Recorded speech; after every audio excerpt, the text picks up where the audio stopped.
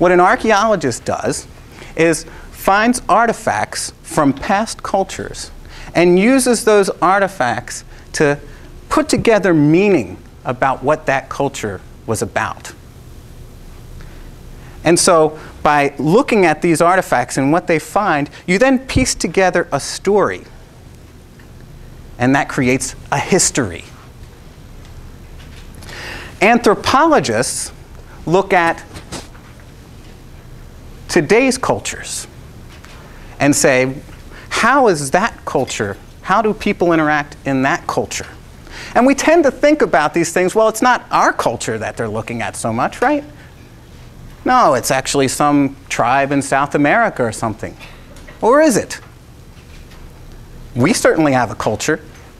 And in fact, engineers, there's a whole field of engineering anthropology. That is to study the culture that you're going to make your products for. So again, now coming back to this, we got this stapler. So you found this thing, this stapler, you took it apart. Then you actually went and watched a video about this really cool Paper Pro stapler. I like this stapler. It's a pretty cool stapler. You like that stapler too, didn't you? I can tell you. But what's this have to do with anything? So, to really put this into perspective, remember this was 3008. It's hard for us to fathom 1,000 years into our future. Well, maybe we could wrap our minds around this a little bit if we thought back to 1,000 years in our past. So let's look back at 1008. What was going on in 1008? And by the way, all these pictures and information that I'm talking about here, I found on the web. I did my own web quest in preparing for this talk. So all this stuff you can find on the web. You could do this research yourself. So I said, well, what was going on in 1008? Well, in 1008, it was actually the end of what they called the Dark Ages. It was in the Middle Ages, but towards the end of what they called the Dark Ages. And what was going on then is that if you thought about the way information, what was going on with information at the time, is that books were reproduced by hand. Books were very rare and very expensive because they were reproduced by hand. You wanted to get a book, somebody had to actually, by hand, take one book and copy it over by hand into another book. And it was mainly done by monks. And so the people who had books were either the very wealthy or mostly the clergy. And so because there weren't many books, there wasn't a whole lot of information sharing going on. Because also people tended to live in one location their whole lives, live, work, die, pass on to a new family, all in one location. Wasn't a whole lot of moving around going on. And so they call this the Dark Ages because we don't also, in that period of, it's roughly around 450 AD to 1000, there wasn't a lot of stuff that came out of those times. And so they call it the Dark Ages. So there wasn't a lot of technological advances going on. In fact, there were some, they just weren't being moved around much. Okay. Well, then I started looking a little further and said, okay, so what started happening next? Well, what caused the end of the Middle Ages? What was happening? And so about 1445, this guy Gutenberg invented the printing press. Now, this was significant because the printing press, up until then, people were writing things by hand. After the printing press, this allowed books to be mass-produced. And so now things like publishing could happen. And so people could share information. And so what this really did was sparked this sharing of information. And so the printing press, this artifact that was developed by Gutenberg, really was the engine that was behind the Renaissance. And you'll learn all about these things. But this awakening of sharing of information. And scientists at the time and people that were creating stuff were sharing it around. They'd publish it and other people could then read about it, and that sparked new thoughts and new thinking. What's interesting about this Gutenberg press and how technology is developed is that Gutenberg, he was German, lived in Germany. He lived in the wine region of Germany. And if you look at this press, it actually is like a press. And the idea for the press came from, he watched how wine was made. And you take the grapes and you got to get the juice out of it, so you press the juice out of it.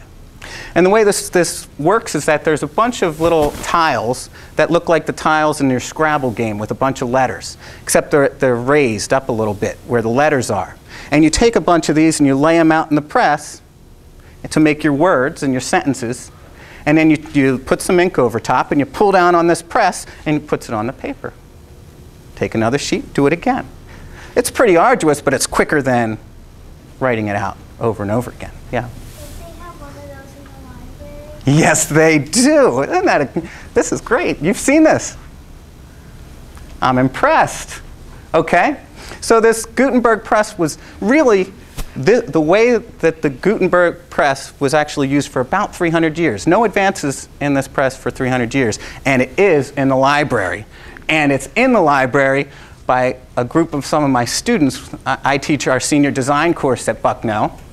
And there's a group of our students, this Professor Rich. His interest in engineering, he's an engineering professor, is in the history of technology. And so he has students for their design projects tend to be something in history. And one year he had them design and build, fabricate, reproduce a Gutenberg press. So they made this. And they had to use the technologies of the time, or try to. It's actually really hard to do. And once they finished, it's actually a beautiful piece there. So the library wanted it at Bucknell. So you can go to the Bucknell Library and you can actually see this Gutenberg-style press in the Bucknell Library. Okay. So I said, you know, nothing really was going on with changing the way printing was done for 300 years. Now 300 years, 1445 plus 300 gets to where? 1700. What's going on in the 1700s? What? Yeah, the Revolutionary War. That's right. Now we're in America. There's some stuff going on in America. And I like to think about Pennsylvania. And one of my favorite, absolute favorite people is Ben Franklin. Probably the most famous Pennsylvanian ever. And people know Ben Franklin, and you might, you know, Ben Franklin did a lot of stuff. And one thing that Ben Franklin was known for is that he was an inventor, right? You remember this, and a scientist. He discovered electricity, right? Or, you know, with his kite, as the story goes. I don't know how true that story is, actually. But he invented some things. He invented the bifocals, the lightning rod, right, to take the electricity from lightning. Instead of burning down the house, it'll go to the rod. And the wood stove, and a bunch of other stuff, actually. But this is what he's best known for. But, you know, fundamentally, if you ask, you know, what was Ben Franklin? What was his job? What did he do? He was a printer. And this is significant, the fact that Ben Franklin was a printer, because before the 1700s, printing was done primarily in England. So we were the colonies, and printing was done over in England.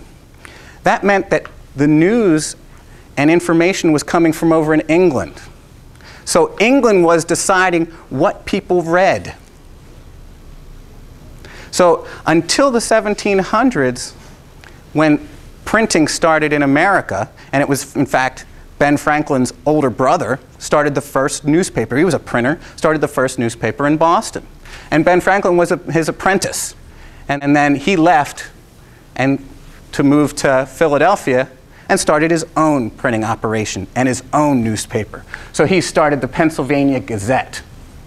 And not only was he a printer, but he needed content to go into this newspaper that he was printing. And so he didn't want to use his own name, so he made up names. That's what pseudonyms means. He made up names. So he started writing articles under different names. But he still needed to get this news. And so he'd get the news from other colonies through correspondence.